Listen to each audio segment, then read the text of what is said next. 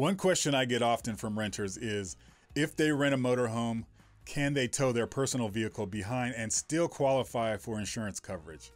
Well, according to the Outdoorsy terms and conditions page, a renter may tow a personal vehicle provided that the host approves it, the renter uses the proper tow equipment, and does not exceed the listed weight restrictions.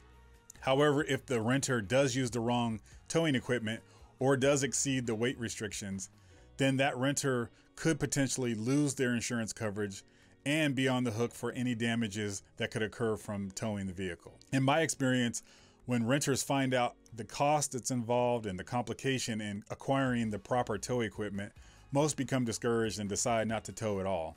And in many cases end up just renting a vehicle at their final location or using public transportation or ride shares like Uber or Lyft.